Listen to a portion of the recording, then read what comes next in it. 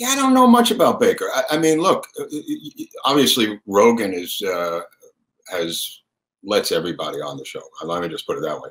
I mean, it's weird how open he is without vetting these people. I don't know what Mike Baker's story is. The point of the matter is the infiltration of American media.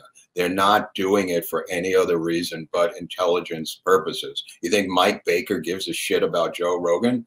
He wants to be a part so they can get inside information on whatever Rogan's got going on, whatever CNN's got going on, whatever MSNBC's got going on, Fox. They want to be there first. They want to sit in a room with a bunch of editors and find out what they're thinking and what they're doing.